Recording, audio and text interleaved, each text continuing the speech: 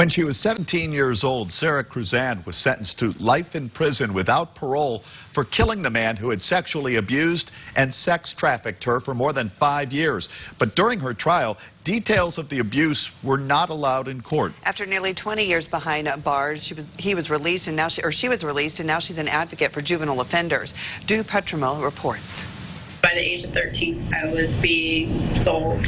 For Sarah Cruzan, childhood was full of pain and abuse. You don't realize what's happening. She was sexually molested and prostituted by a family friend for years, until the day she shot him dead. I had a 2.5-day trial. In a video interview, Cruzan explained that during the trial, the judge would not allow evidence of the abuse as part of her defense. I was sentenced to life without the possibility of parole, plus 4 years. She ended up serving nearly 20 years in prison before the governor of California granted her release. Arkansas Congressman Bruce Westerman heard about Cruzan's story. Very compelling story.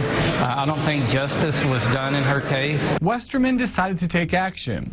He recently filed a bill giving federal judges more flexibility to consider previous abuse when sentencing juvenile defendants. They shouldn't be punished again by the justice system when they're using whatever's at their means to get away from the person who is abusing them. Westerman also filed bills to make juveniles ineligible for a sentence of life without parole and allow judges to reduce mandatory minimum sentences in cases like Cruzan's. I felt really terrible about myself for a long time. But Cruzan has found her voice. She now works as an advocate for parolees, helping them navigate their new lives on the outside. You can find this smile of joy in some of the most desperate situations. In Washington, Drew Petremel, Jet 24 Action News.